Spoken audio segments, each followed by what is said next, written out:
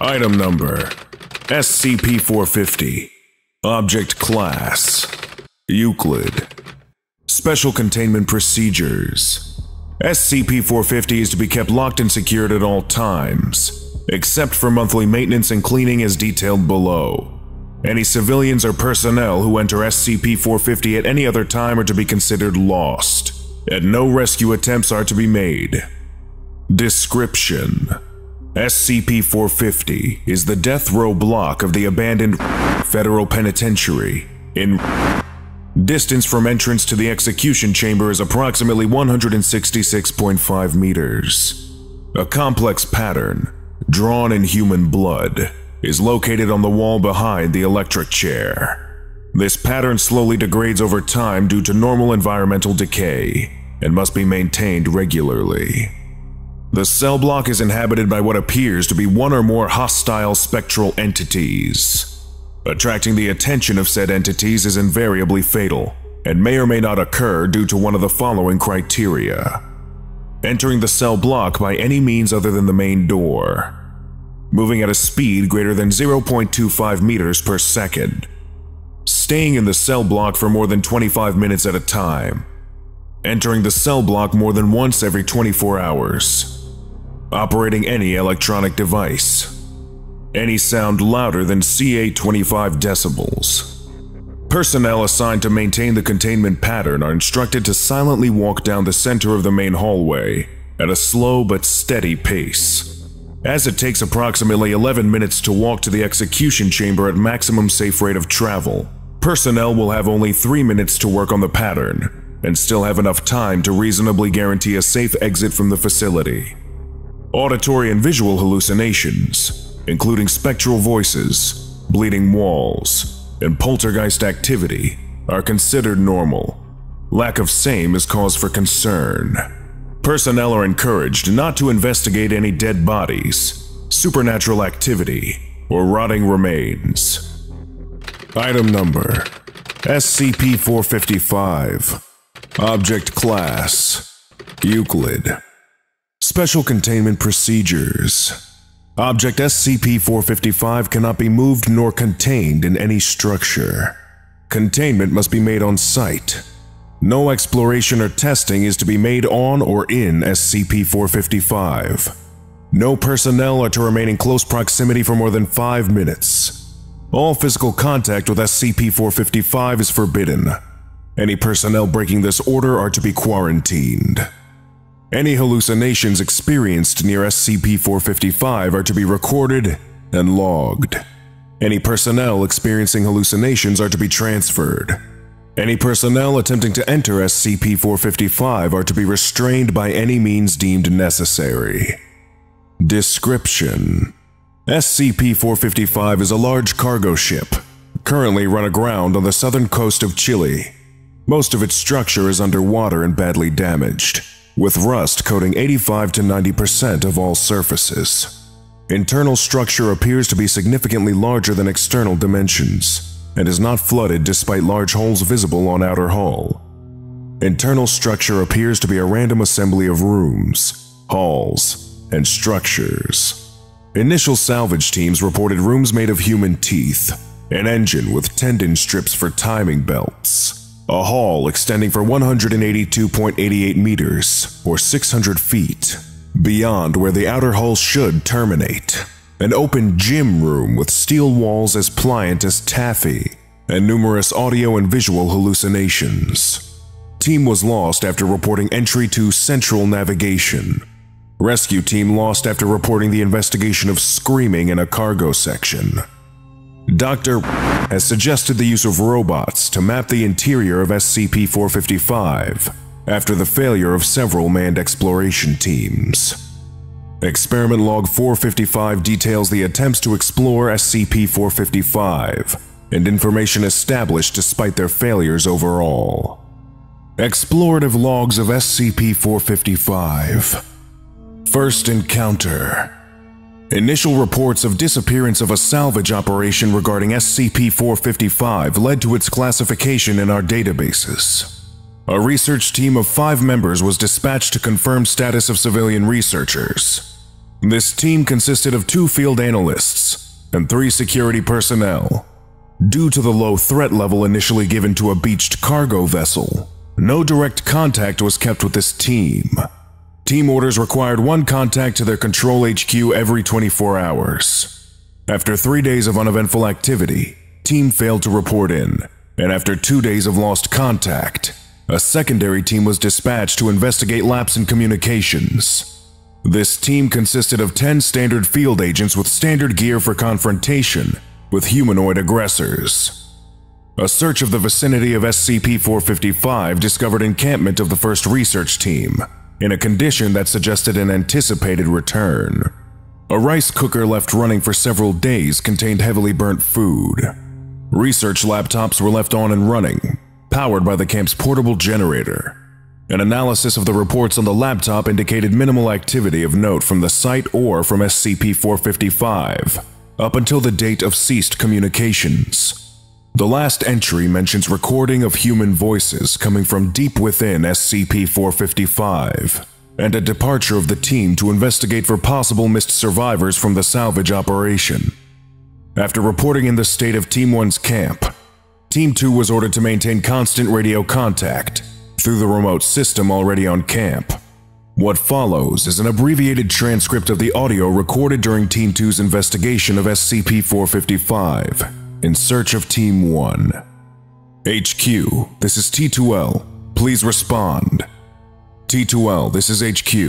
We have you loud and clear, over. Understood, HQ. We are above deck on the vessel now.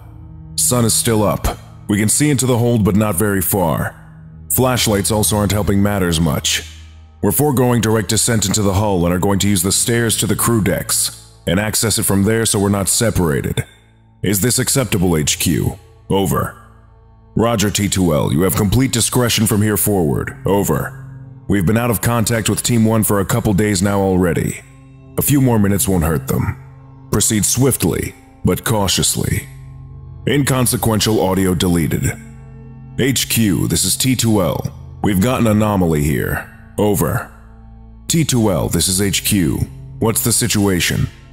We're on deck 3 so far of the vessel, sir, but it has taken us like half an hour to get down this far. Something not quite right about the distance between floors for us to spend 10 minutes getting between each. Understood, T2L. We suggest you send 1 member back up to the surface and then have him return. Please update us to the elapsed time. Over. Inconsequential audio deleted. T2L here, HQ. We sent up a man as advised, and he returned in 4 minutes. Sent him back twice in a sprint, 2 minutes. We all recorded 30 to get down this far at least, and we all recorded our scouts' return times as well. There is definitely something inconsistent.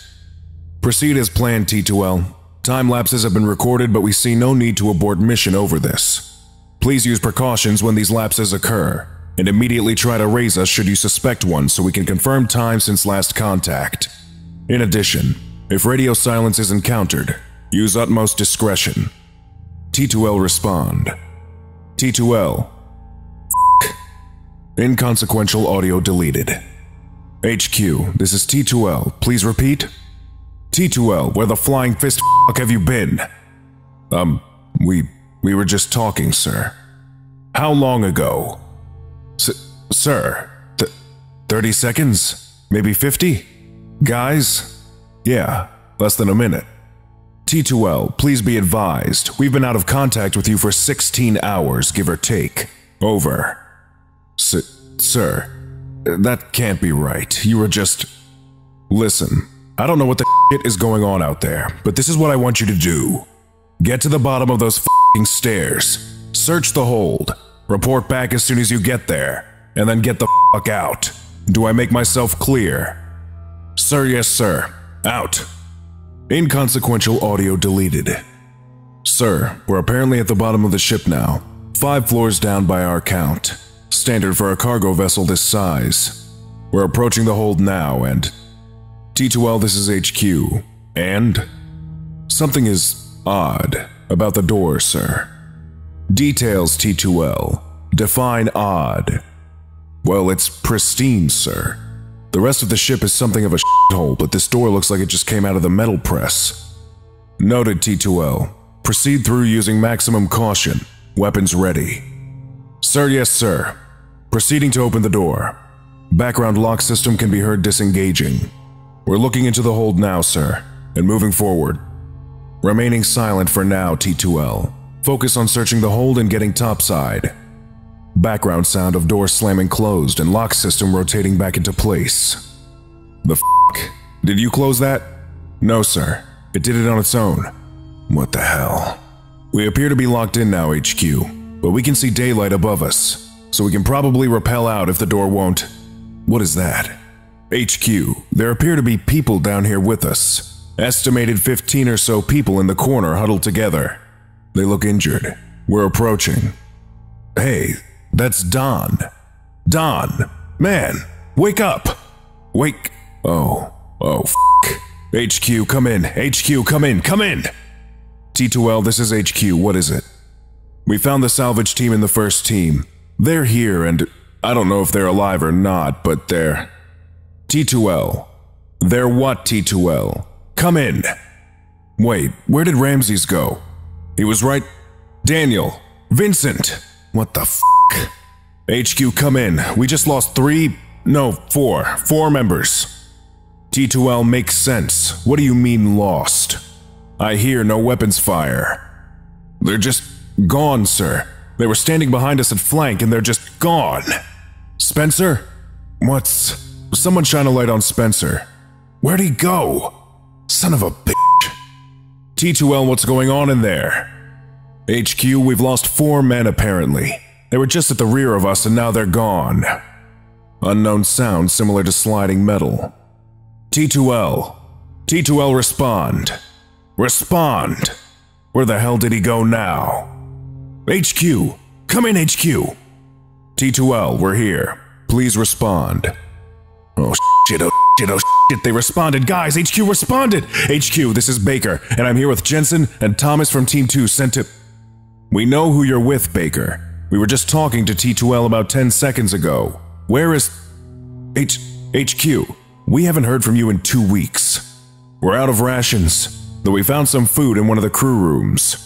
T2L has been dead since we were in the hold. He went to investigate the people in the hold, and as soon as he approached them, that hatch in the back, it flew open, made a huge noise. We all turned to look at it, then back to T2L, and he was gone. Him and those people in the corner, just gone, like the others. We searched the ship, up and down, but never found him. Did you return to the surface for supplies, Baker? That ship should only be 5 floors at most. We never thought to do that. This ship is at least 30 floors, HQ. At least. But we found a crew quarters with food and we've been… Baker, our first team reported that ship had been ashore for at least 30 years. Maybe more. What exact food did you find there that was edible? Baker, 30 years. Baker, listen closely. I want you and whoever is left to get topside immediately. We are dispatching a rescue team to… Baker! Baker! Come in! What the f*** is going on over there? A third team of heavily armed recon units was dispatched to the SCP-455 site and investigated the cargo hold from above deck, using high-powered flashlights and flares. No trace of any life was in the hold, nor was there any trace there had ever been life there. Reports indicate a layer of dust and rust approximated to be an inch thick, as determined by the cloud and dispersal caused by dropping of flares into the hold. Team 3 was recalled and a high-priority research team deployed to SCP-455 for deeper investigation as to the fate of all 3 missing groups. Team 3. After the failure of the first 2 teams dispatched to SCP-455, a third team was put together and sent. This team was composed of more veteran members, with far more experience exploring and investigating sites of interest or risk. This team was composed of 5 persons, and included an additional technician who would remain outside SCP-455 at all times to maintain communications linked to the team. Unknown to Team 3, a 4th team coded as Ripcord composed of 5 members as well, was put on standby on site, approximately 10 miles away. Their purpose was emergency evac of Team 3 should it become necessary, and they were to proceed to SCP-455 site immediately after Team 3 entered it, to reduce response time.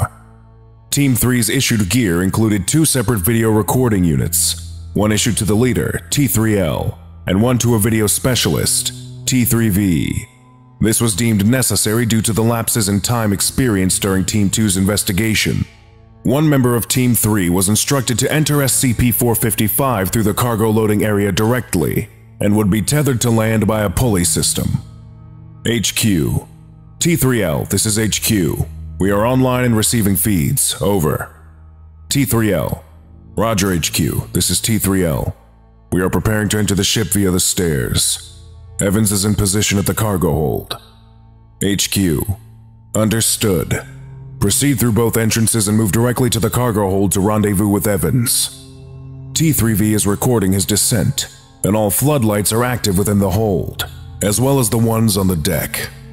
Team 3's primary force proceeded down the stairs into SCP-455, while its secondary unit descended into the cargo hold where Team 2 disappeared.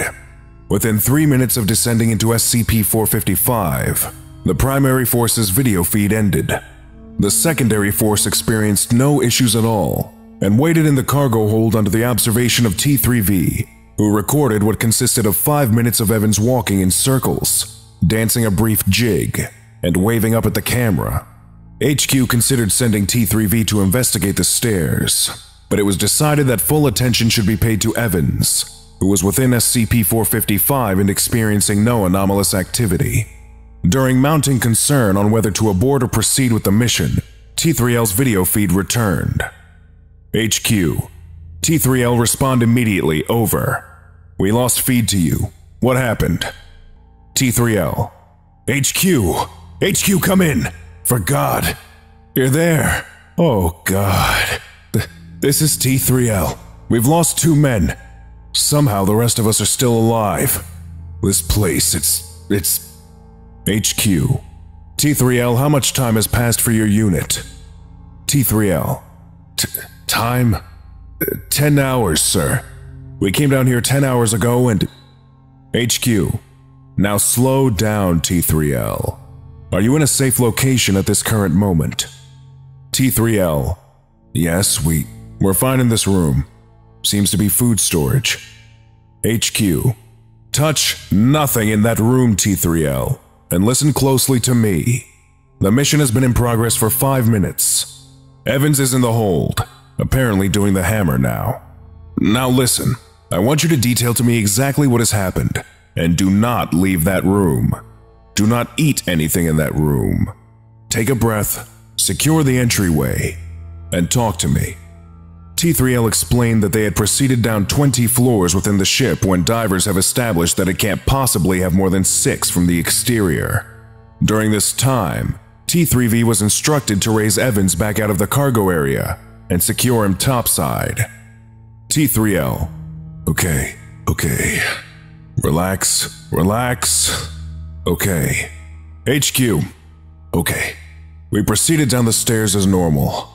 Nothing seemed out of the ordinary until we noticed we had gone down far more flights than it should have taken to get to the bottom to enter the cargo area. We sent Eric up to retrace our steps, and he was only able to go up 2 floors.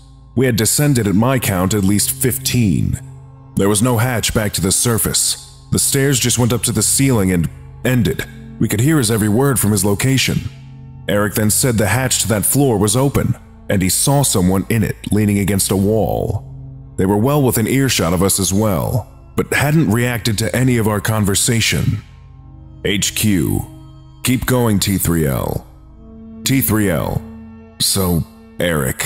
He goes through the hatch to try and figure out who this person is. They hadn't moved, hadn't shown any hostility, and according to him, they weren't even looking our direction, like we didn't exist to them. Suddenly, we heard gunfire, so the entire team rushed up 2 flights, and just like he said, the stairs just stopped at the ceiling, and the floor hatch was open. Nobody was in that hallway, not a soul. No Eric, no second person, no bullet shells, nothing but the walls. HQ. The walls. T3L. The walls were wrong, hazy, like you were viewing them through a gas leak. They were flowing and fluid, just wrong. I closed the hatch. I don't know why I didn't go in and look for Eric, but I felt like I couldn't. I wrote him off as lost immediately. I wasn't going in there, or sending any of my men in there after him. HQ. Understood, T3L. Keep going. T3L. So, the rest of the squad, we go back down the stairs, can't go up, not going in that hallway. All the rest of the floors were closed off. We went down maybe 10 more flights, then the stairs started changing. They were solid metal, like aluminum, but now there were holes in the steps, and the metal looked rusted in some places, old, like the rest of the ship. Up until now, everything had seemed rather clean. It didn't dawn on me immediately that the clean parts were actually stranger than the old parts. T3L. We found a food storage area down here. Everything seems in good shape, but we didn't touch any of it yet. I read the Team 2 logs. I sent a man out into the hall to see what we could do on this floor.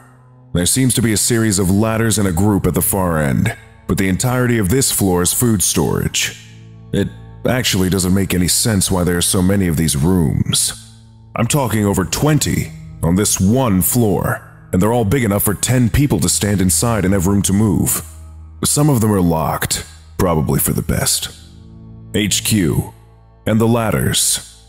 T3L. We haven't gone down them yet. Wanted to see if we could get someone from the outside first. HQ. Down. They go down. What the flaming is going? Okay. Sweet dapper Jesus of the Gentleman's Club. Look, I don't want to put any of you at risk, but we need to find you a way out of there. If you can't go back up, and you can only go down, only send one man. T3V and Evans are topside and perfectly fine. We're sending a diving crew around the ship exterior to see if we can pinpoint your location inside it using thermal. T3L. Understood, sir.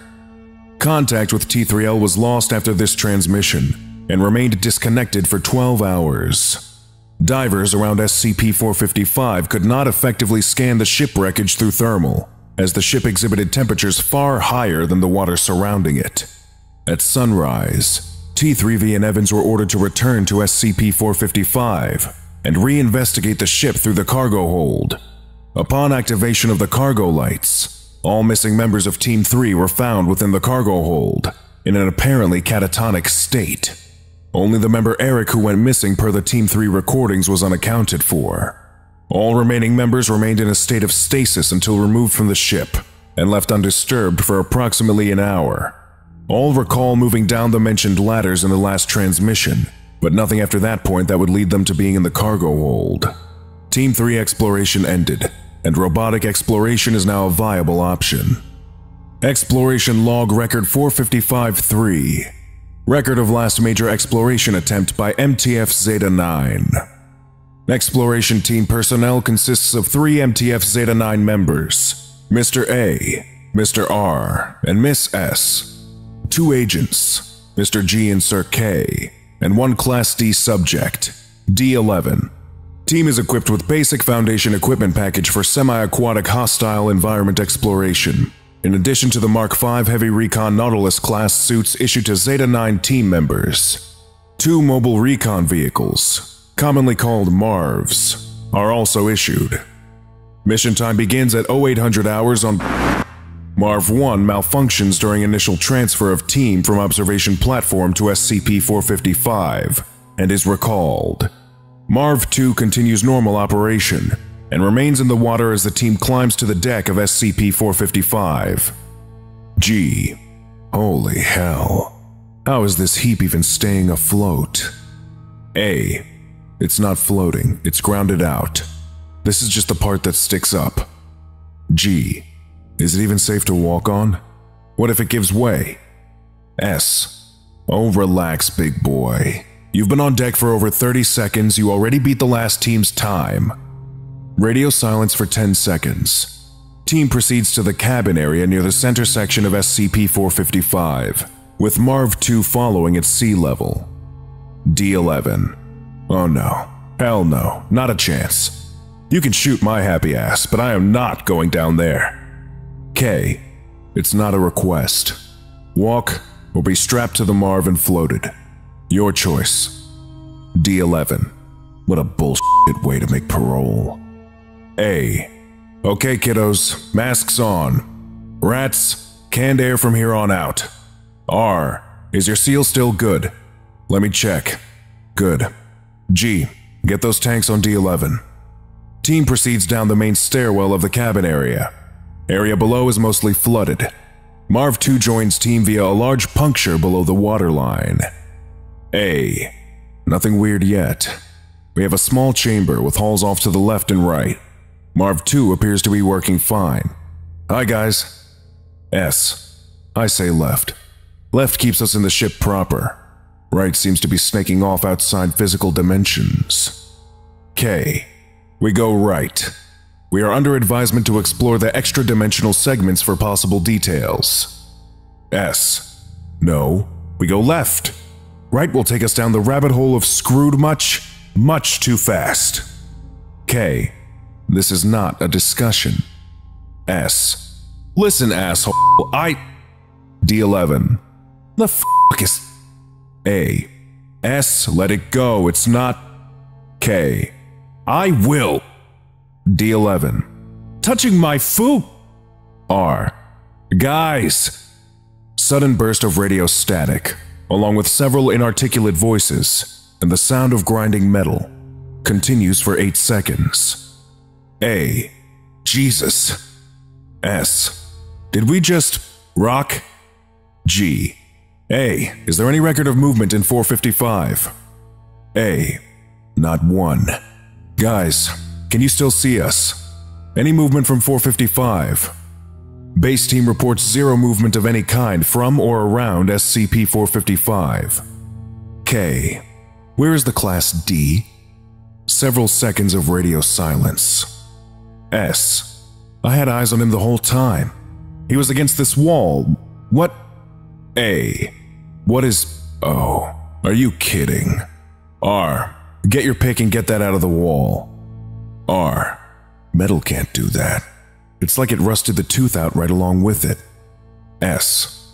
It's like it's been there for ages. 3 seconds of radio silence. K. D11 is now missing, presumed dead or unable to be retrieved. Proceeding down right hallway. Let's move. Team proceeds down hallway, followed by Marv 2. Video data shows hallway slightly tilted to the right, with 80% flooding. Team is equipped with wetsuits and air tanks. All equipment appears to be working normally. A. Shit. We have contact. K. Let me... Oh. Reporting. Water appears to end abruptly at the end of the hall. It appears some sort of force is keeping the water out of the next chamber. The division is very precise and can be crossed without incident. It's like an invisible force. S. Christ. The room's so damn blue. It's really bright. Almost looks fresh. R. Dead end, too. Looks like we go left after all, but... G. The hallway's gone! A. The fuck do... Shit. Visual contact with team is suddenly lost for 2 seconds. Once contact is resumed, Marv 2 shows a flooded cargo section of SCP-455. No trace of team is seen anywhere. Marv 2 is unresponsive to controls for 22 seconds. Marv 2 suddenly accelerates at a much higher velocity than it is capable of, impacting with a rusted wall. Video continues for 4 seconds after impact. Plant matter observed during the last 2 seconds of video matches no known species and appears exceptionally hostile. Base team is unable to send transmissions to exploration team. K. The, entry hall is now gone. It appears the door now opens onto a shaft, with several ladders going down. The top of the shaft is in line with the top of the hatch door. There appears to be water leakage from several seams in the roof with... G. I can't see the bottom. I mean, at all. That thing goes down a mile. K. With some flaking rust falling as well. The Marv appears to have vanished as well. A. Okay. We go down and look for the nearest exit point or way up. If we don't find anything in half an hour, I want R and S to start excavation charges on a wall until something opens up. R. Roger the hell out of that. I'll start now if you like. A. Everyone down the hole. Watch your feet. If anything feels weak, skip to the next rung. I want safety lines on every... Several seconds of metallic screeching, along with 2 bass throbs. Contact is lost for 4 seconds. A. Down, down, down, down! G. God, it's closing up, it's... S. Is my shepherd, I shall... A. Below the floor for f***'s sake! R. Get up! 18 seconds of radio silence. K. It's in his bloody eye, it's in... A. Help him up, just get him over there. S. Mary, full of grace, the... 4 heavy bass throbs, followed by screeching. Sound appears to be comprised of many individuals, with many non-human animal and mechanical sounds being isolated. A. In weeks. I can't find them anymore. The way is too curved. I can't drag... Radio silence for 8 seconds. K. The other day, upon the stair, I met a man who wasn't there. He wasn't there again today. Oh, how I wish he'd go away. G. Laughter for several seconds. Oh, God. Make it stop crying. Radio contact lost for 20 minutes. Mission called as failure at 0800 13 hours. Sporadic contact made over the next 2 weeks. Recorded as follows. A. My foot is evaporating. R. Help, help, help! R. Humming tunelessly. S. We there, it's just an illusion of a fish, it... Oh, Jesus, please... G. Laughter. K. 20 seconds of a single sustained scream. K. Yes, A. Home. I want my home. I don't want to feel the rust in me anymore. S. Soft crying, barely audible. G. On it! I shot it! A. Re-up maybe? We haven't tried up in a few days. S. I'll eat it, but not because... D11. It's cold. No radio contact with team reported beyond this point. Radio monitoring is ongoing. Single report, 1 month after mission end, of Miss S observed waving from the deck. Report filed by single watchguard, and not verified by any other sources. Item number, SCP-472. Object Class, Euclid. Special Containment Procedures. SCP-472 is to be kept in the center of an empty, locked cell, measuring 37 meters by 37 meters, or 122 by 122 feet. All personnel wishing to enter for research purposes must undergo a psychological evaluation and submit a research request before being permitted entry. Personnel should not remain within 18 meters or 60 feet of the stone for more than 5 minutes, without being directly monitored by security personnel. Update 472-1. No personnel exposed to SCP-472 through Stage 6 of its effects may be allowed more than 4 consecutive minutes of further exposure without direct approval of Site Command. Update 472-2. Once every 60 days, 1 D-Class personnel must be exposed to SCP-472 for a period of between 10 and 27 minutes. Update 472-3. Due to biomass loss, no personnel may be exposed to SCP-472 more than once in a 48-hour period without explicit approval by Dr. A. Jones. Description: SCP-472 is a red garnet of the pyropspessartite variety of unusual size, 1.8 carat.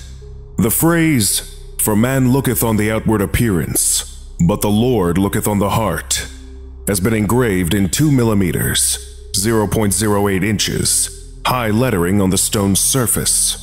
Relevance of the phrase is unknown. When any organism possessing a heartbeat passes within an 18-meter or 60-foot radius of SCP-472, that subject will begin to hear the distant beating of a heart within their head. The heartbeat heard directly corresponds with the subject's own heartbeat, with the frequency of the palpitations increasing or decreasing with the pulse of the subject. Prolonged exposure causes a variety of additional psychological effects. Stage 1. Onset: 5 to 7 minutes. Low-level feelings of unease and anxiety. Effects cease immediately on vacating area. Stage 2. Onset: 6 to 21 minutes. Gradually increasing feelings of anxiety and paranoia. Effects decrease on vacating area and cease within 5 minutes. Stage 3. Onset: 18 to 27 minutes. High-level feelings of anxiety and paranoia. Subject begins to hallucinate, reporting seeing the world around them tinged with red and hearing vague whispering noises. 27% of subjects also report strong feelings of guilt. Effects decrease within 20 minutes of vacating area and cease within 60 minutes. Stage 4. Onset: 34 to 59 minutes. Previous symptoms increase. Hallucinations become more vivid and visual. Frequent hallucinations include rivulets of blood trailing down the walls, images of dead bodies, thumping, screaming, and ambulatory corpse-like figures. 65% of subjects rendered mentally incapable of leaving the influence of SCP-472.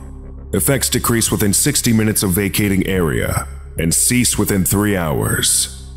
Stage 5. Onset: 55 to 69 minutes. Previous symptoms increase. 100% of subjects rendered mentally incapable of leaving the influence of SCP-472.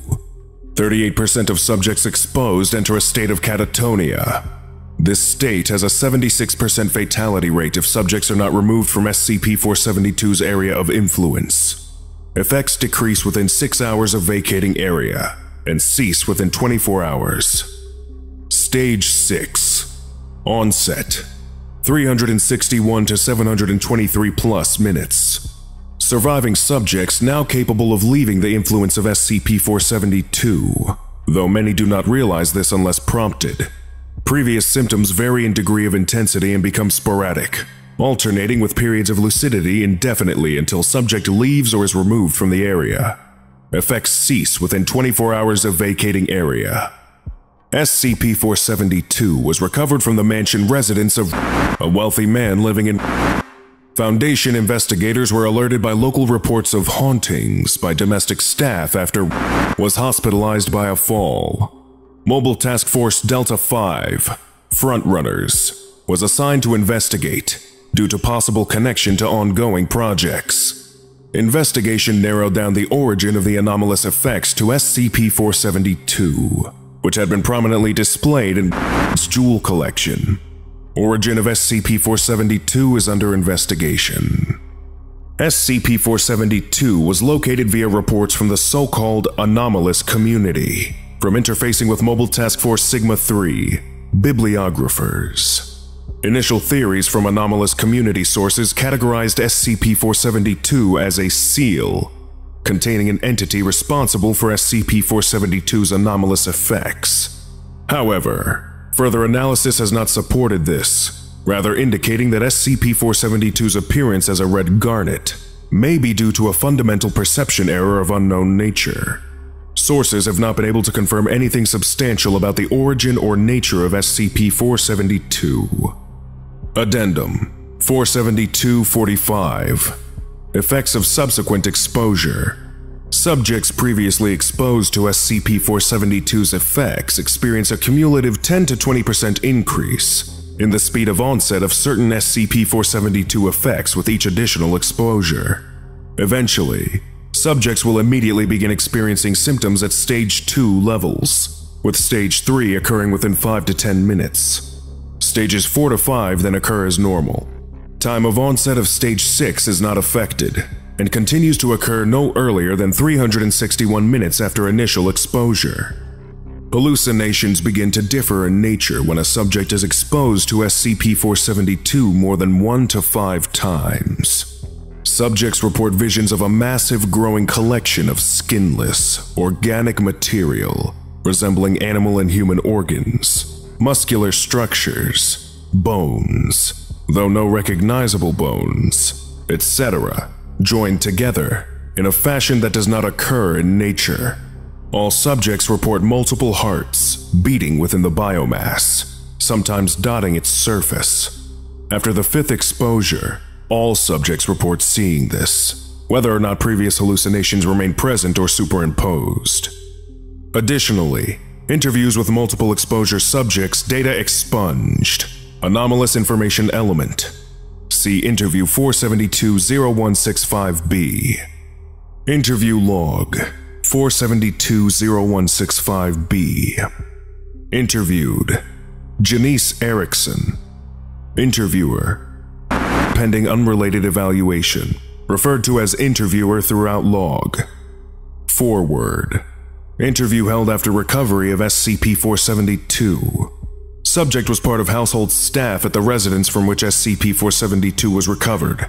Subject aware of SCP-472's existence and effects, but had to be informed that SCP-472 was specifically a garnet stone formerly located in its jewelry collection.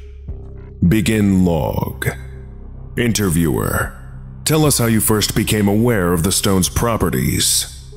Janice Erickson: the stone, or what the stone does? Interviewer: the stone's properties, what it does. Janice Erickson: well, alright, I'd always heard stories from people about how Manor was haunted. But, I never believed in ghosts or haunting or any of that tripe. I still don't, I guess. I don't really know what to… Never mind. I wouldn't have taken the haunting stuff seriously anyway. Big old mansion with an old rich white dude who lives alone. Of course people are going to say it's haunted. People think everything's haunted. Subject pauses. Requests glass of water. Request approved. Janice Erickson: anyway, I was right. The house was never haunted. It was just that room. Or I guess the stone. Interviewer: how did you first enter employment? Janice Erickson: one of my friends told me about the job posting. Mr. is kind of creepy, okay? But he paid… the job offer was like 3 times what you can get anywhere else. My friend Elizabeth got hired with me. My sister Maddie was supposed to apply too, but she had a friend who was one of Mr. old staff before he went and fired everyone the time before, and they warned her not to go. She tried to talk me out of it, but I'm a single mom, okay? You don't pass that kind of thing up. Interviewer: you said Mr. has previously fired all members of his household staff. Janice Erickson: oh yeah, he did. I guess he did that every few months. Just fired most of the new people. He only kept a couple people for longer than that, before me, but the last one of them died a few months after I was hired. Carla, her name was. Interviewer: what do you know about the cause of Carla's death? Subject pauses. Janice Erickson: I don't know. She was old. Maybe it had nothing to do with the, haunting. I don't know. Maybe she was just old. Anyway, Mr. hired me right away. I think he liked me. All the rest of the staff were new too, except for Carla. Interviewer: when did you first encounter the stone's effect? Janice Erickson: I didn't for a while. We were all assigned to clean different parts of the house. Carla wouldn't let us talk to each other in the house. Said Mr. didn't like it. But, some of us talked outside of the house. They mentioned a creepy feeling about the 3rd floor atrium. The atrium is where Mr. kept all his best things on display. There were hundreds of things in that room, All these jewels in display cases and swords hanging on the walls. The whole room was kind of creepy though. It had these big glazed windows and this big glass roof that Mr. kept totally covered up by black cloth. And there weren't many lights in there. Shadows everywhere. There was just no reason that room had to be so creepy. I think he made it that way because he was kind of a dick, actually. Never actually treated us like real people. I don't know. I'm sorry. What were we talking about? Interviewer: your first exposure to the stone's effect. Janice Erickson: oh, right. It was a month or two after I started working. Carla made me go find Marjorie, who'd been assigned to clean the atrium that week. As soon as I got into the room, I heard this sound in my head. Like thump thump, thump thump. I couldn't tell if it was far away or coming from inside my head. I was pretty creeped out by that, but what was I gonna do? I told myself I was imagining it and went through the atrium to find Marjorie. I call for her, and she doesn't respond. The lights were all low, like I said, and the room was like a maze with all the display cases and old things with curtains over them. Finally, I find her slumped over in back of one of the display cases. She looks at me, but it's like she doesn't really see me. She keeps muttering something about blood on the walls, but I look around and everything seems normal. Creepy, but normal. I'm still hearing the thump-thump noise, and it's going faster, and I realize it's my own heart. Subject pauses for breath and takes a drink of water. Interviewer: continue, please.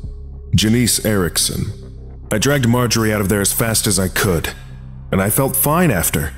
I even felt a little silly. Marjorie got better after a while. Said she just had a bad day and she was sorry and it wouldn't happen again.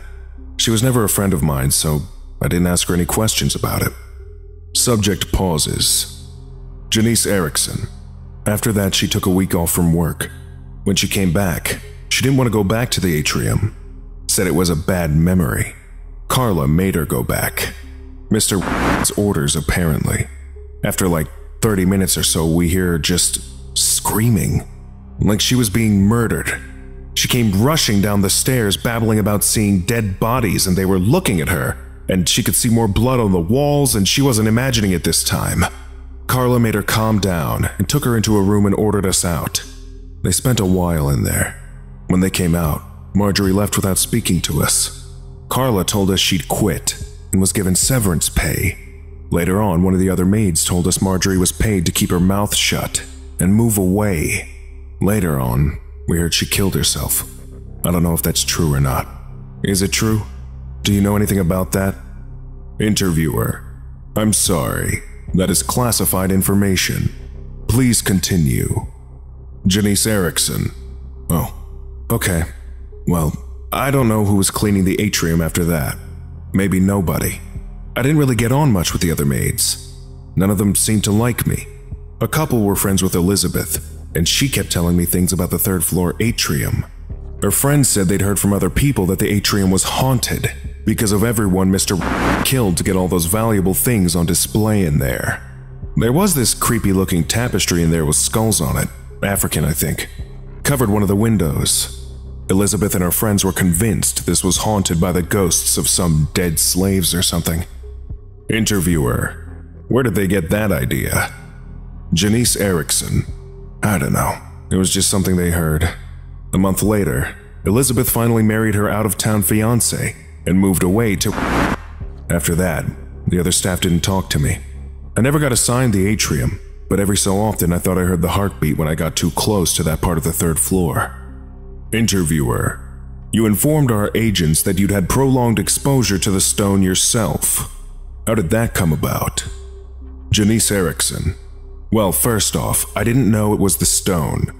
I thought it was the tapestry, or just the room. One day, Mr. went on one of his rampages. He did that now and then, walked around the house yelling at all the maids and then going into empty rooms and yelling at no one. Then he fired everyone. Everyone except me, Carla, and some ridiculously young girl with big tits who worked in the kitchen. Interviewer: why do you believe he didn't fire you? Janice Erickson: I don't know. I wish I knew. Maybe it was because none of the other staff talked to me. Maybe just coincidence. Subject pauses. Janice Erickson: I ended up taking on most of the others' duties. Then, Carla assigned me to clean the atrium. I wasn't happy about it, but I was now getting paid even more because I was doing so much more, and I didn't want to get dismissed. So, I go into the atrium again. Subject pauses again, takes another drink. Janice Erickson: and I heard my heart beating, of course.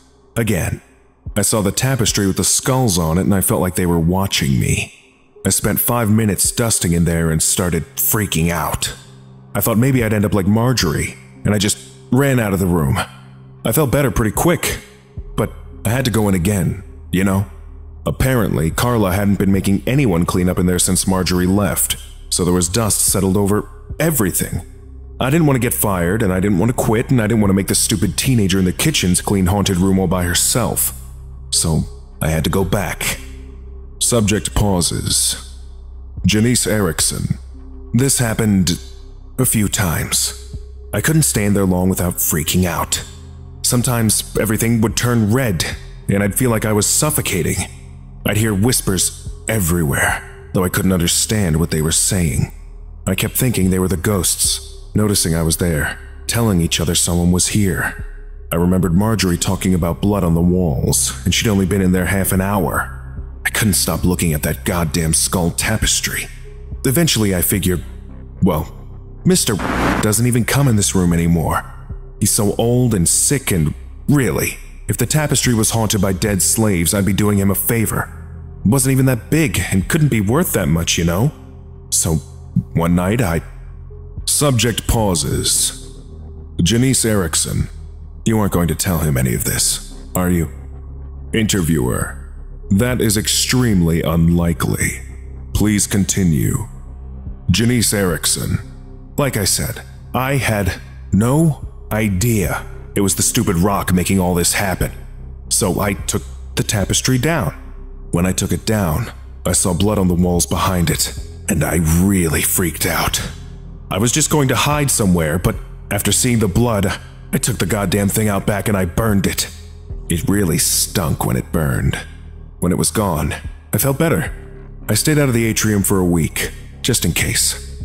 Subject pauses. Janice Erickson. When I went in there again, of course, I felt the heartbeat again. I was pissed. I told myself I was imagining things, and I felt really guilty about burning the tapestry. Like, guiltier than you can imagine. Guiltier than I'd ever been since I was a kid and accidentally killed my pet goldfish. I spaced out in the room and just kept cleaning and crying. Subject pauses, attempting to compose self. Janice Erickson. Then I heard faraway screaming, and I stopped dusting and saw the blood trickling slowly down the walls. My eyes were all blurry with tears, and I tried to wipe them away, and my hand came back bloody. I saw bodies. Naked, dead, rotting things, mostly half hidden behind display cases. There was this dead dog, and it was almost completely rotted and covered in maggots, but was still trying to move, and looked so horrible I couldn't even scream. I tried to run, I really did, but I couldn't make my legs move. I kept trying to yell for help, but I couldn't. I was so sure I was going to die. This lasted hours. I think I passed out and woke up a couple times. After a while, I saw this corpse standing around, staring at the walls. Then out of nowhere, he was staring at me. I think that was as close as I got to screaming because I really tried then. He never got close to me, but he kept staring. He'd disappear and then reappear somewhere else in the room, staring at me again. I saw others too, but they were on the other side of the room doing, I don't know, something horrible probably. And the blood never stopped leaking from the walls. Sometimes I thought I was covered in it. Sometimes it disappeared, and then it would come back with new corpses. The thumping and screaming from far away never stopped. Subject pauses. Janice Erickson. After a long time, the corpses kind of faded, and the room stopped seeming so red. It felt like being half woken up. I realized I could move my legs again, and I got out of that room as fast as I could. I'd spent a little over 12 hours in there, alone. Interviewer. Did you return? Janice Erickson. No, I never did. The next day I went directly to Carla and told her I quit. But she immediately offered me double the high salary I was already being paid. Said Mr. liked me, liked how quiet I was, and probably wouldn't be hiring anyone new for the next few weeks. I tried to tell her about the room and she clammed up and said something about fumes and that she'd look into it. I went home and held my daughter for a long time. and thought about what kinds of jobs I could get somewhere else. But the money, it was just too good. I convinced myself that I must have inhaled something weird. Maybe some kind of delayed reaction from burning the tapestry, or maybe that was the revenge from the tapestry for burning it, and everything would be fine now. So, I went back. I told Carla I'd take the offer if I didn't have to go in the atrium again. She wasn't really happy about it, but agreed. And you know what? Everything was fine for the next 2.5 months. Interviewer: what happened after 2.5 months? Janice Erickson: I was taking a nap on a couch on the second floor at the end of my shift before going home. I'd gotten comfortable, I guess. I was having anxious dreams and woke up to hear whispering. Familiar whispering, just like I'd heard in the atrium the other nights. I couldn't believe what was happening. I thought maybe I was still dreaming. Then the walls started bleeding, and I couldn't walk again. That's when they appeared. Subject pauses a long time. Interviewer: please continue. Who appeared? Subject appears to be fighting back tears. Janice Erickson: the corpse from before, staring at me. He was with my sister. She didn't look hurt, but there was something off about her. I was sure she was dead. And then they started talking to me.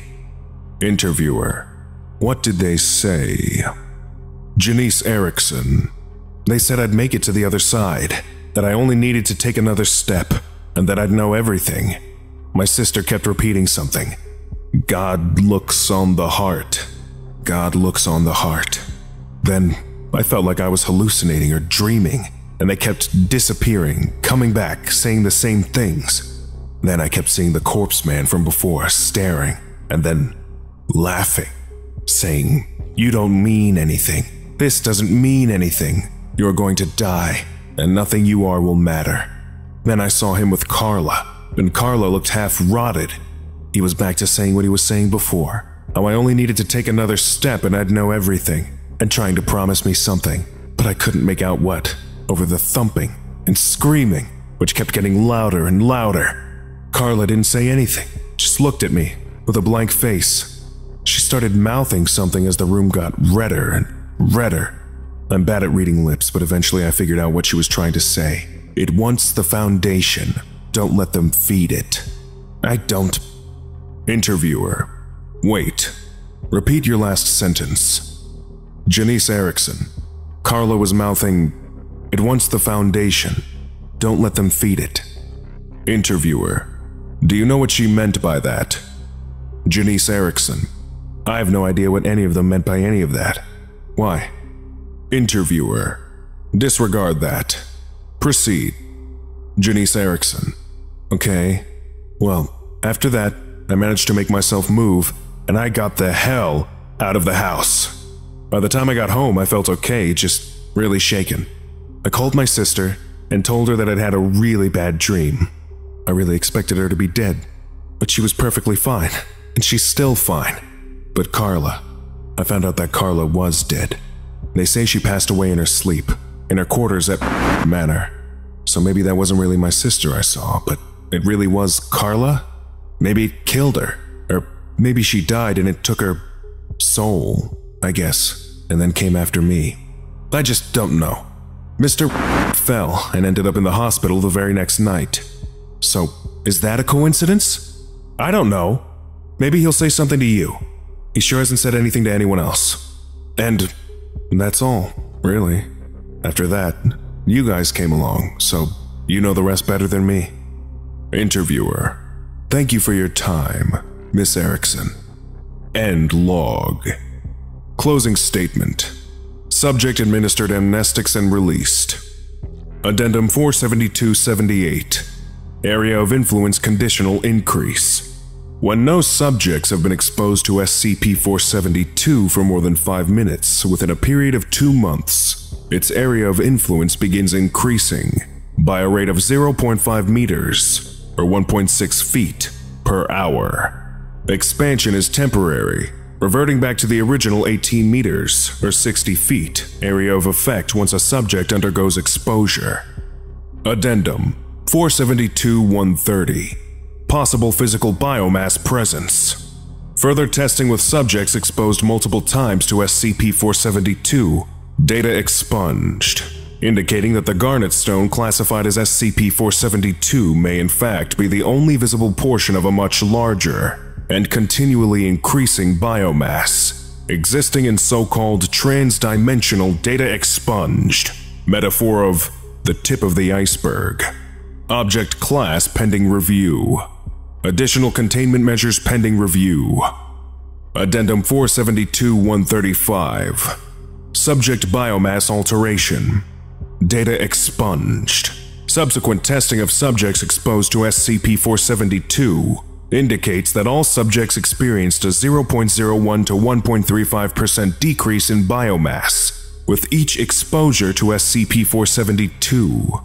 Subjects remain unaware of this event. Containment procedures updated. Item number: SCP-473. Object class: Euclid. Special containment procedures. A 5-kilometer area surrounding SCP-473 is off-limits to all personnel.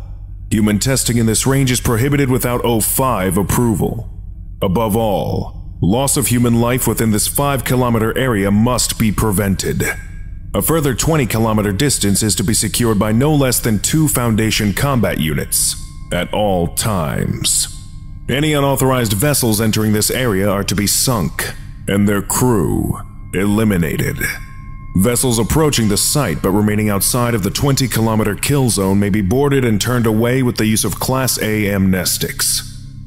Description: SCP-473 is a wrecked Spanish galleon, typical of those used in the early 16th century. It is resting on the ocean floor at coordinates expunged. SCP-473 was brought to the attention of the Foundation after the loss of a research vessel operated by University. A search and rescue team which approached SCP-473 reported audio anomalies like giggling and pleading for help. They reported voices in English, Spanish, and an unrecognized language. Agents embedded immediately moved to cancel the search, declaring the crew and vessel lost. Note: though the wreck is designated SCP-473, anomalies present may be due to cargo within the wreck. Further investigation of this is advised against at this time. Proximity effects. Phenomena encountered by ships approaching SCP-473 include disembodied voices, which may have knowledge of Foundation personnel and operations, and minor physical disturbances, such as unidentified vibrations and impacts on the ship. Electrical disturbances are common, causing primary and emergency lighting to fail. This results in absolute darkness within a ship, which, combined with persuasive voices created by SCP-473, causes extreme disorientation. Personnel in the area are advised to confirm the physical presence of anyone they are in communication with, and to ignore any voices that have no discernible source. Periodic cries for help from the water, coming from the direction of SCP-473, are to be expected and ignored. Sharp objects and weapons are to be secured in locked containers, while within 20 kilometers of SCP-473. Addendum 1. Interview SCP-473-B. Interviewed: J, Executive Officer of the Foundation vessel which identified and sonographed SCP-473. Interviewer: Dr. Halen, SCP-473 Project Lead. Forward: a Foundation destroyer sailed within 500 meters of SCP-473 before retreating to a distance of 3 kilometers and sinking. Evacuation of the ship was successful, excepting the captain, but 16 hands were lost during the 3 hours the crew awaited rescue. Below is an interview with the highest-ranked surviving officer. Begin log. April 17th, 2000. Dr. Halen. Our destroyer sank minutes after locating SCP-473. Why don't you start by explaining how your ship was damaged? XO. Well, I know what happened, just not how. As we got closer to the site, these voices got louder. Below decks started reporting some hard knocking against the hull. It got rough as we got close. The ship started to vibrate a bit, and some of the electronics shorted out. The captain ordered us to turn around, tried to get us out of there, but by the time we'd come about, they'd already started in on the bolts. Dr. Halen, could you explain, please? XO. It started to fall apart from the inside. Screws, bolts, nails in the damn furniture. It all started getting knocked out or unscrewed. Even some of the stuff welded in place. The voices got bad too. And the bastards were always so matter-of-fact and calm, even while they were rattling the ship all to hell and taking everything apart. One of them was talking about all the great things he could show me. Another was gibberish I couldn't make out, but she was pissed. We could all hear the voices. There were just no bodies to go with them. It got hard to tell which voices were our crew and which were the damn whatever they were. Dr. Halen, when was the last time you saw Captain XO? He gave the order to turn around and told me to handle things on the bridge while he checked something below deck. I didn't know he was missing until after I gave the order to abandon ship, and everyone was in the rafts but him. God, if that had only been the end of it. We started rowing away from the wreck and we heard him yelling for help. It was far off, toward the shipwreck. He and I served together for years. We helped bring in SCP. I know it was him. I figured he'd gotten knocked overboard or something, and I gave the order for a raft to go get him. Watched them get close to the horizon. Must have been 2 or 3 kilometers from the shipwreck when they just went under. No sound to it, like a kid's bobber getting pulled under by a fish on the line. I've seen men die, but I know I sent those guys someplace a lot worse. Wasn't long after that Daniel started whispering to me about what a bastard I was, how I sent them all to die for nothing. He said the only way to make it right was to jump out of the raft and join him. Maybe I would have too, if not for the other guys on my raft. We spent hours rowing, with our friends screaming for help behind us. Even when they were far behind us, they didn't stop whispering in our ears. My friend told me it was the most beautiful thing he'd ever seen. He never was religious, but he said that he'd found God.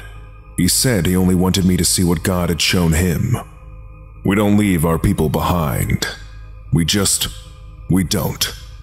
End log. Closing statement. Professor and associates present on a research vessel are confirmed to have been acquired by SCP-473. Recommend extreme measures to be taken to prevent personnel and civilians from expiring in close proximity to SCP-473. Currently advise maintaining containment at present location, due to the inherent danger of recovery and the threat of exponential strengthening through acquisition of Class D subjects at any given site. Note: Interview Subject J's corpse was found in his quarters on April 24th, 2000. Suicide is suspected.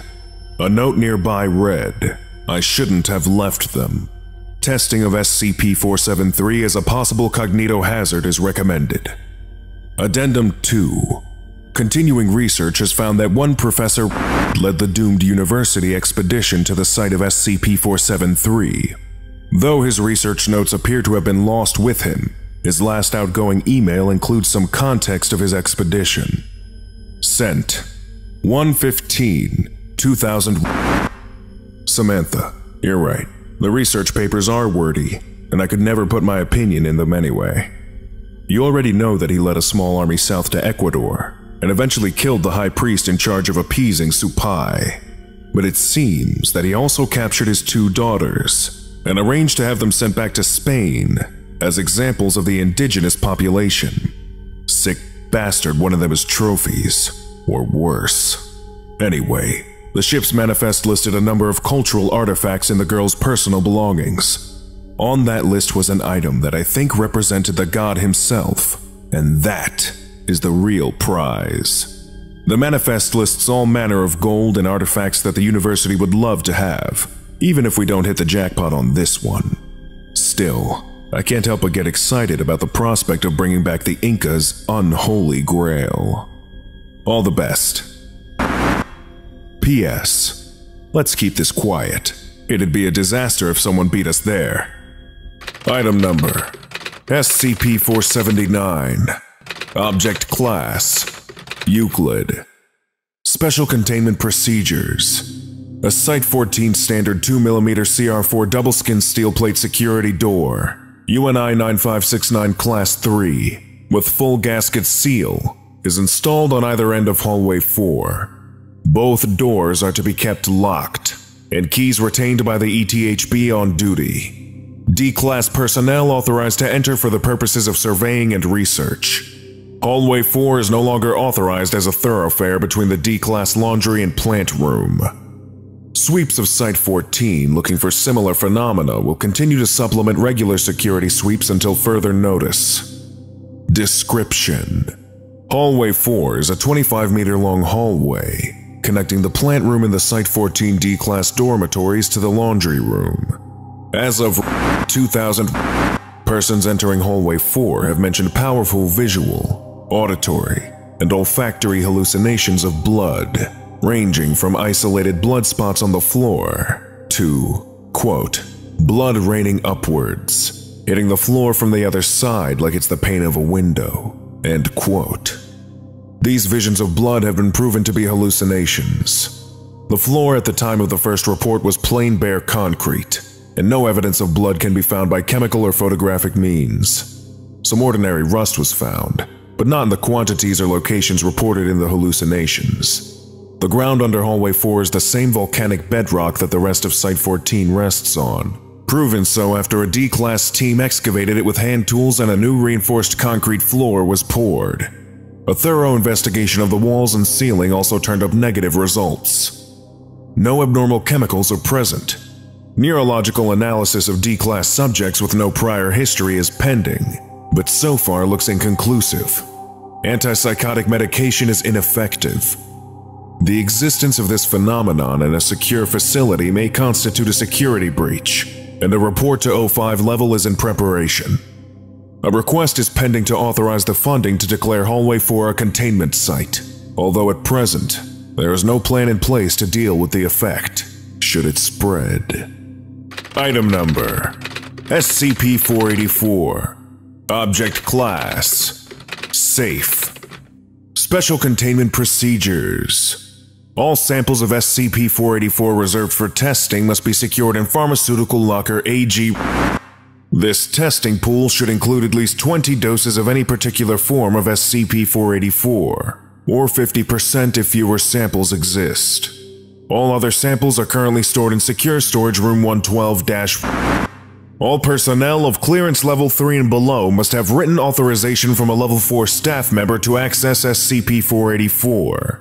Any staff member currently researching SCP-484 may not interact with any O5 personnel until the conclusion of their research, and a thorough toxicology screening in search of their office space and home. If any staff member, of any security level, is found to have appropriated SCP-484 without authorization or outside experimental parameters, they are to be reprimanded and reassigned, with the stolen SCP-484 returned to containment. Description: SCP-484 is a pharmaceutical of unknown origin, originally discovered and used as a street drug in urban areas throughout the world. Interrogations of dealers has put a tentative first release around June 2000 in Norway. As with most street drugs, the physical form of SCP-484 varies greatly from sample to sample. SCP-484 is generally found in pill form, though at least 2 types have been powders within a rapidly dissolving gel pack. Reports of a transdermal patch were received, but no sample has been obtained to date. SCP-484 has a number of street names, with the most common being V, Vic, Vicar, and Care, each revolving around the word vicarious. Phrasal slang includes any mention of memories or remembering, and name code uses V names like Victor or Vivian. Unlike most street drugs, all samples of SCP-484 are nearly chemically identical. Most illegal drugs vary by manufacturer and contain impurities and additives, but other than cosmetic appearance, SCP-484 samples are identical. The only explanation for this is that all samples come from the same source. Why there is such a cosmetic variation is unknown. though researchers believe it is to disguise SCP-484 as a simple street drug. This also explains how a pharmaceutical with the level of sophistication demonstrated by SCP-484 reached the open market without precursors or public notice in its development. All known organizations capable of manufacturing SCP-484 are being investigated in order to determine the source. The logo seen on many iterations of SCP-484 is a tilted square with 8 dots within, though no companies with similar logos are anywhere near capable of producing such a chemical. The dealer questioned in Interrogation Report 484-A33 seemed genuinely unaware of the drug's origin, despite repeated and vigorous methods of interrogation. When ingested, SCP-484 is absorbed and causes the brain to produce a chemical compound previously unknown. Researchers have named the compound. The compound is extremely volatile and breaks down almost immediately if extracted from the brain. Subjects experience rapidly increasing brain activity and pupil dilation. When a subject exposed to SCP-484 makes eye contact with an unaffected person, a form of telepathic connection will be established between the two subjects. The subject having ingested SCP-484 will begin to experience hallucinations of the other subject's memories. The degree of vividness and duration of these hallucinations increases with the amount of SCP-484 taken. The unexposed subjects enter semi-hypnotic state. Repeated use of SCP-484 builds a familiarity with the hallucinations, and certain subjects have been able to move through a subject's memory at will, similar to a lucid dreamer altering a dream. At higher dosages, the victims begin to lose the memories test subjects described viewing, forgetting all or part of the memory. This memory loss was accompanied by intense migraines and psychological trauma, chiefly feelings of loss and violation, though the subjects were unable to describe what exactly was lost. It was later revealed that a subject using SCP-484 at high dosages actually appropriates the memories and adds them into his or her own memories. There seems to be no limit to the number of memories a subject can absorb, and existing memories are not overwritten. This data is corroborated by Interrogation Report 484-A33, though all answers from this report must still remain suspect. Testing allowed several subjects to have their memories, from childhood to the present, completely erased and absorbed by other test subjects. Those absorbing the memories reported initial discomfort and confusion by the double memories, but all those absorbed seem as real and personal as the subject's original memories. These memories seem to be maintained as long as the subject's memory is not damaged by some other chemical or trauma. The risk SCP-484 poses to information security is high, and as such, its tight regulation is vital. Research is ongoing into using SCP-484 in multiple fields. If properly controlled, it could be used to extract unwanted memories of security breaches or traumatic experiences. Permission is currently pending for use of SCP-484 with various memetic hazards. Priority is given to experiments concerning SCP-484's use in advanced espionage and information security. Addendum.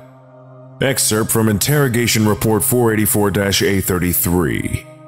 Interrogator. Dr. Assisted by Agent. Subject. Crimson Andrew, detained drug dealer. Doctor. So you still maintain that you were never involved in the manufacture of this drug? Crimson Andrew, coughing. Done told you that already. Doctor. Indeed you have. Yet I remain unconvinced. Do you think another session with Agent would change my mind? Crimson Andrew, spitting. Fuck you. Do whatever you want. Won't change anything. Just kill me already and get it over with. Doctor. Well, let's not get ahead of ourselves. Now, please describe what it is like to use SCP-484. Crimson Andrew.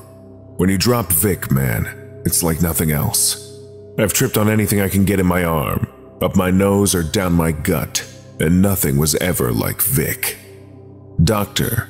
The hallucinations were more vivid. Crimson Andrew. Sorta. It's not like that though. When you're on a trip, you know it. You know, at least somewhere, that the walls ain't really melting, you know? But on Vic, no matter how weird it gets, you know it's real. Everything you see, it's like you're doing it. And afterwards, it's like you've done it from the beginning.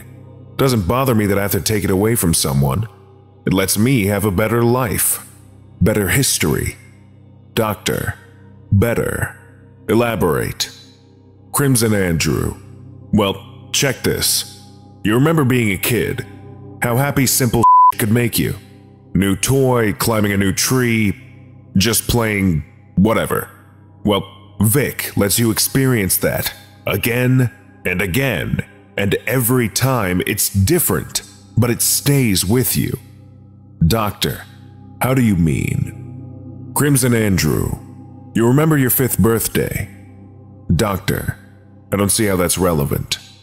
Crimson Andrew, just do you remember or not? Doctor, yes, I do.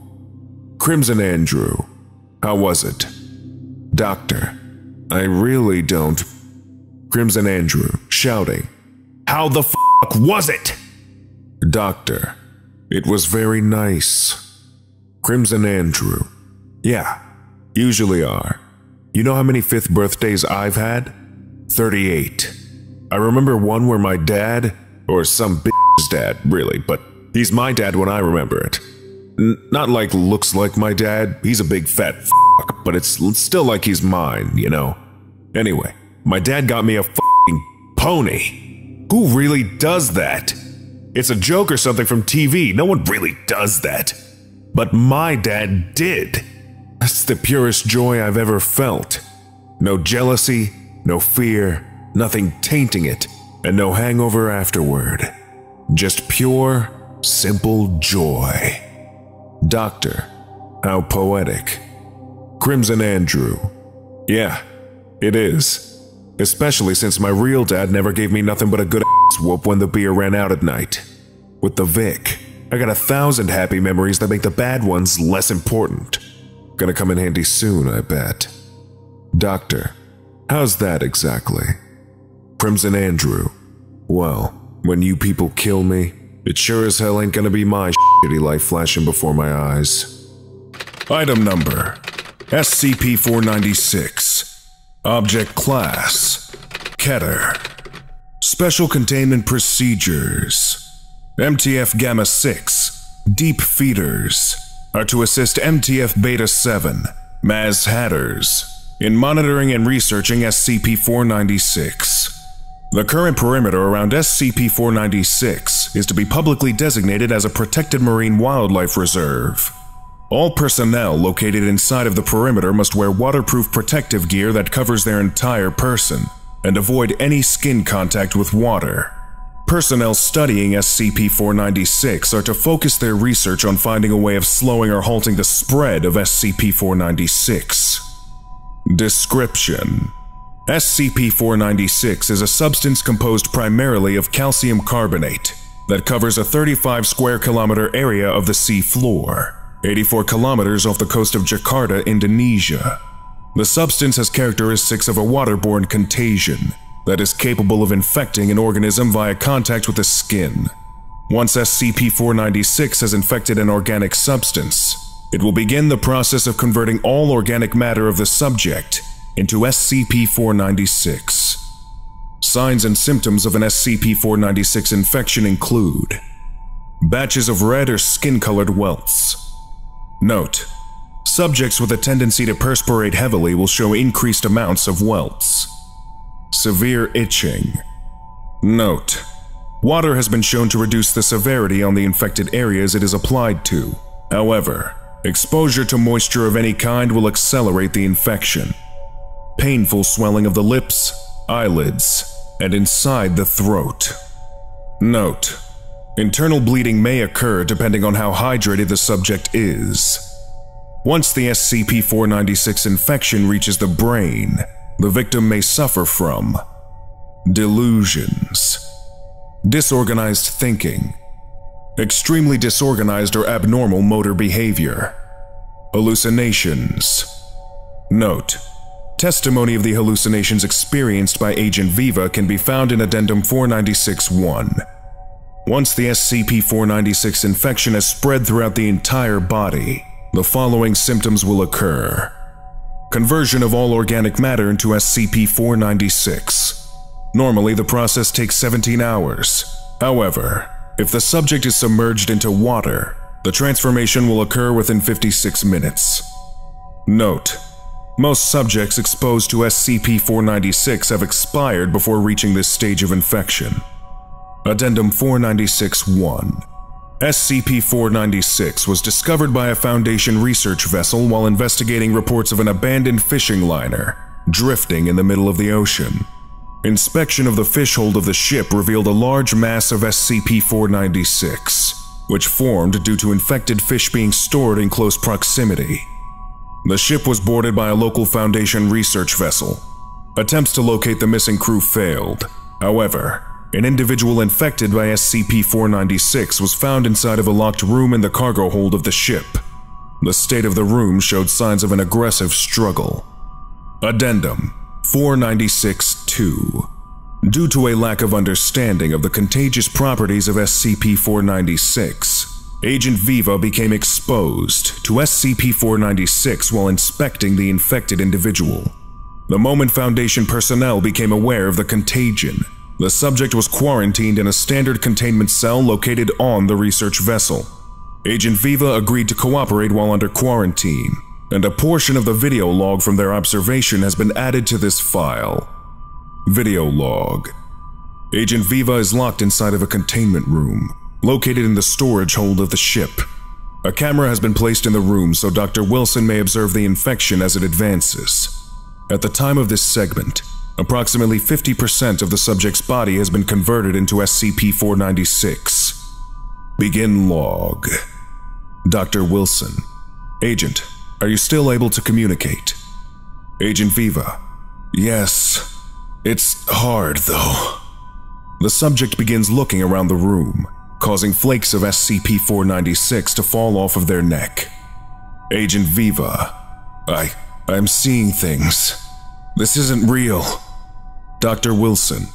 Agent, what are you seeing? The subject is silent for 12 seconds. Dr. Wilson. Agent Viva. A city made of stone. It's underwater. It's full of people, but they aren't drowning. They look happy. There's a temple decorated in so many different shades of coral. Dr. Wilson. Can you see the room you are in? Agent Viva. Yes, but I can see the people too. The people going into the temple and praying. They look beautiful with the coral adorned on their face. The subject walks to the door of her cell and attempts to escape. Agent Viva. We should go back. It's better down there. Please let me out. Dr. Wilson. Agent Viva, please try and focus on what you are seeing. Step away from the… Agent Viva, the water made us, and it wants us back. The subject begins pounding on the door while pleading to be released. Vocalization ended once Agent Viva's esophagus fully closed due to swelling. Agent Viva then expired due to suffocation. End log. Note: after the report of a contagion was received, MTF Beta 7, Maz Hatters, and MTF Gamma 6, Deep Feeders, were dispatched to begin investigating the seabed for signs of SCP-496. Controlled testing of SCP-496 on D-Class personnel is authorized in order to study its effects.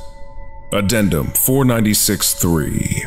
Further investigations of the seabed have revealed structures that resemble those described by Agent Viva, buried underneath a 3-meter thick layer of SCP-496.